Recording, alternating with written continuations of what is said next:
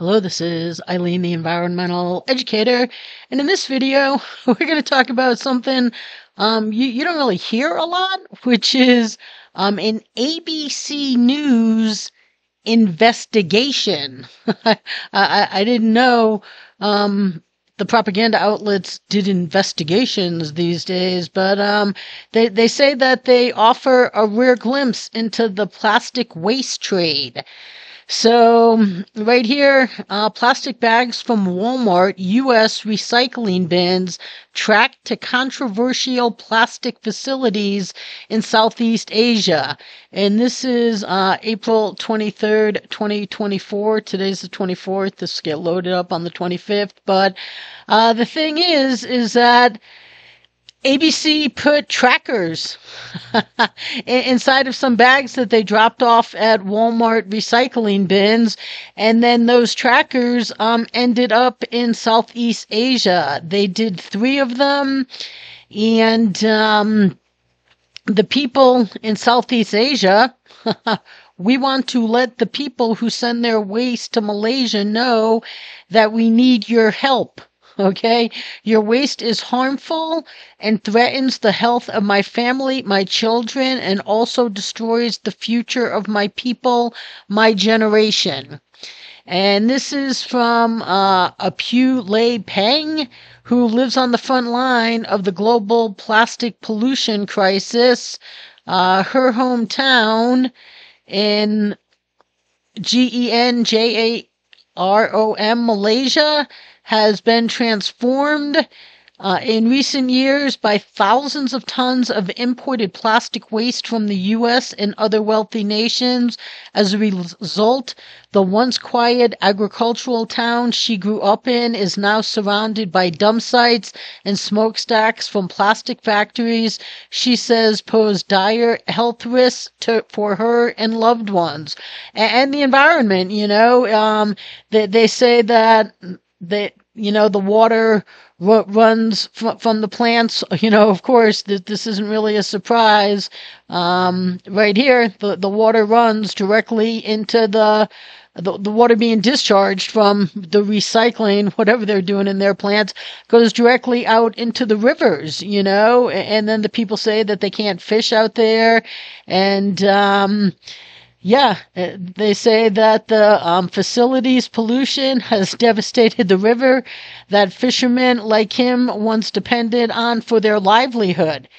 They say it's sad because the life in the water died, and we are now afraid to eat fish that used to be delicious. We are afraid that we may hurt our kids by eating it. Right? They said the river is broken. Indeed, there is nothing left here. So, yeah, ABC News put these trackers in, and the first tracker, ABC News, the first ABC News plastic bag tracker to travel overseas was dropped into a plastic bag recycling bin at a Walmart in Kingston, New York. It later pinged at a recycling facility in New Jersey known to export plastic waste abroad. The tracker then went dark for nearly 3 months until it finally pinged more than 9,000 miles away directly outside 3 affiliated plastic facilities in Batam, Batam, Indonesia. After that, it was never heard from again. So, yeah, these are going across the world.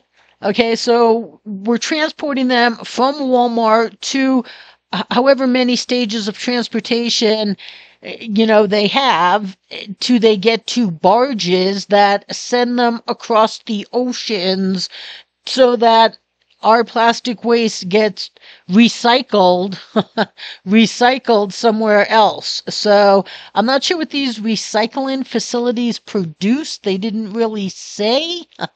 Not sure it produces anything, but They say the plastic facilities near the location of the ABC's News plastic bag tracker's last pings have been the subject of numerous controversies, according to the local media. As of 2020, two of the facilities were reportedly under investigation by Indonesian authorities for illegally dumping plastic-laden wastewater into the drainage ditches directly behind them. More recently, the facilities have been the subject of numerous reports regarding allegedly unsafe and exploitive labor conditions. And then ABC visited where the alleged dumping, had occurred and found shredded plastic there coating countless leaves and blades of grass. It says two other plastic bag trackers deployed by ABC News last pinged from Malaysia, which had been among the top destinations for exported plastic waste ever since China banned the material in 2018. They said a lot of recyclers from China came here, and they found Malaysia is a safe haven to run this illegal factory, said that Pu Lane Peng. So she's calling it illegal. I don't know. I mean, that doesn't look very nice, okay? That's why it's getting sent overseas. Americans, wealthy nations don't want that outside their door. But the interesting thing is the solution, okay? Edith and Nick, ENCK, of Beyond Plastics, told ABC News, listen to this, we need the cooperation of commercial shipping companies because they can turn off the tap to these plastic exports. Her group was amongst a chorus of environmental organizations that put out a call in 2021 for shipping companies to ban plastic waste exports. Okay, so we have, the people running the Beyond Plastics movement thinking that the solution is to ban shipping containers from moving the waste from wealthy nations to, Southeast Asia poor nations. Okay, nothing about all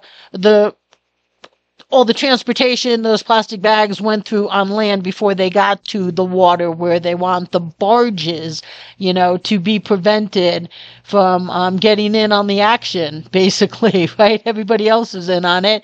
But of course, the interesting thing is that's not the solution. The solution, of course, would be to end our disposable society and the use of all of these plastic bags.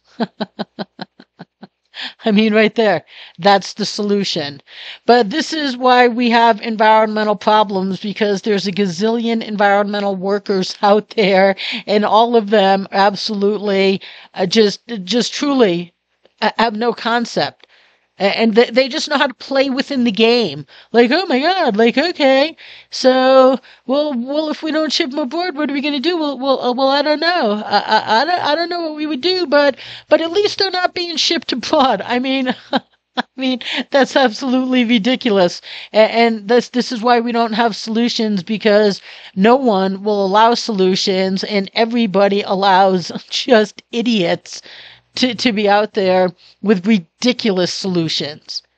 You know what? If we just simply weren't making and using these plastic bags, they wouldn't be getting exported. Along with, these places recycle other plastics too. Okay. But, again, what's the solution for that? Oh, that's right. Ending our disposable society. How about ending, plastics? Just hemp can be used for anything. Everything. And everything that's plastic can be made from hemp. We wouldn't even be having this problem if we want real solutions. But this is this is what ABC News is promoting from the experts that they're bringing on. Okay, so it's just ridiculous. But ABC just did this investigation. I mean, this is kind of, interesting. But I mean, with all the things that could be being investigated in the world right now, and this is what they're calling an investigation.